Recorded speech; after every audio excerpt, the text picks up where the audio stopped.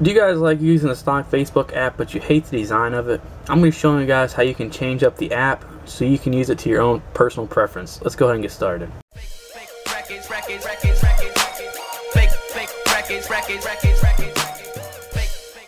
Okay, so the first thing you are going to want to do is go ahead and uninstall the current version of Facebook that you have. You can do this by going into settings, go down to apps,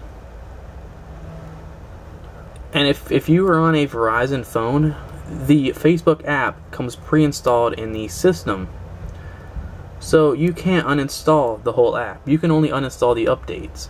So if you want to use this on a stock phone, you can't, because you have to uninstall the original app. So what you're going to have to do is root your phone, use Titanium Backup, go ahead and uninstall the app using that, and then you'll be able to use this. So I can't use my Droid DNA, but I'm going to be showing you guys this on my Galaxy Note 2. So if you head over to the link in the description, you will come across this Roots Wiki thread. And in this Roots Wiki thread, you will see tons of Facebook.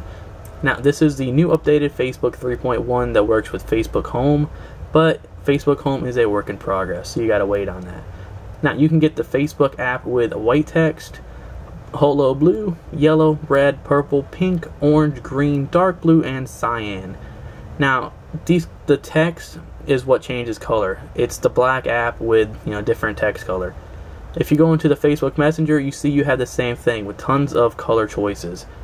So I like red, so I went ahead and downloaded the red. So let's go ahead and go into my ES File Explorer, and you see right here I downloaded the red and the red messenger.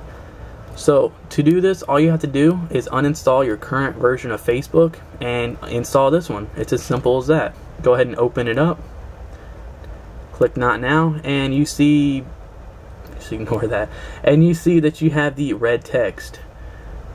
Scroll down, that's better, Velveeta cheese.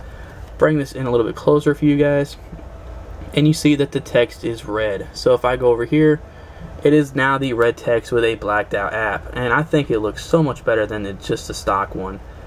Now on the Facebook Messenger, go over to Messenger.